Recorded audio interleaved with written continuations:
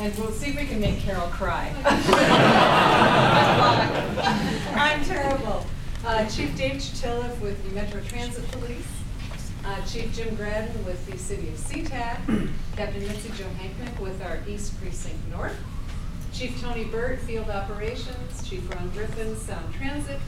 Captain Sean Ledford, Criminal Investigations Division. Captain Rob Vendel, who is probably the most important person in Carol's life until today, Special Operations. Captain Brian Howard, King County Airport Rescue and Firefighters, which is one of our contracts. Kimberly Johnson, who I stole from Carol. I think that's why Carol left the sheriff's office. Kimberly's my executive assistant, and she pretty much runs the sheriff's office. Oh, you are in trouble.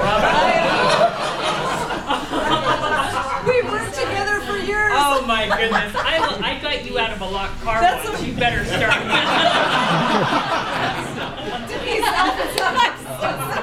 That's okay. I was at an event 2 weeks ago, and I kept introducing the Auburn police chief as the Bothell police chief. So, you know, the wiring gets screwed up. From Shoreline still, or where have you moved to now? Sound Transit. Okay, Sound Transit. I'm sorry. And my God, it's fabulous to see you back. Thank you. Oh my God. I'm really not back, but I am in plain clothes, and I think that throws her off a little bit. Is your daughter Savannah with you? No, she's not. Okay. Okay. Anybody else I missed? Oh, Jesse Babauta hiding in the back. He is one of our SWAT team commanders. Joe Ingebrigtsen, one of our chaplains. Who else am I missing hiding back there?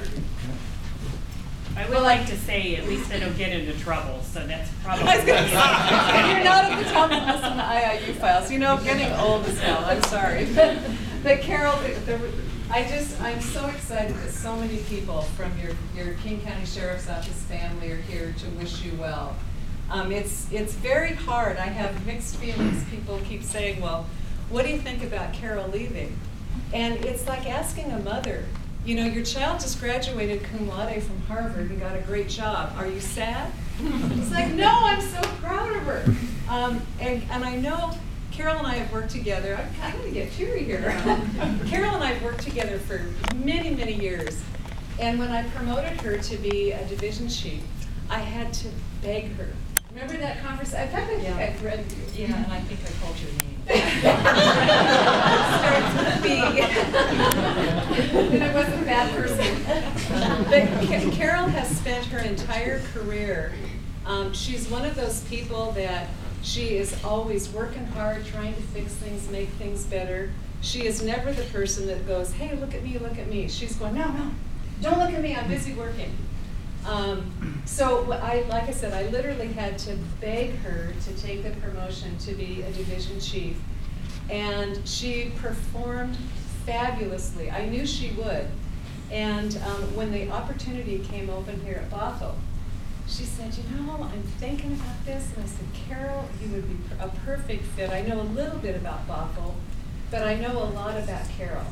And Carol is the kind of leader you want to work for, because she strikes the perfect balance between being smart, being tough, and I mean, she looks really sweet, but I'm the youngest of 5. That pretty much explains it. But she's also one of the most ethical people I know. She never loses track of true north on the compass. She has an absolutely deep respect for law enforcement and the honor of this profession. So you, like I said, you can't find a more ethical, grounded person. For those of you in Bothell that are going to work for her, you're going to have a blast, because it's really easy to play practical jokes on her. She's kind of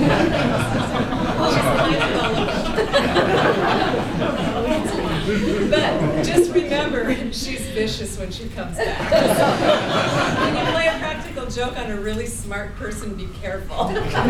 She's very good at the joke back.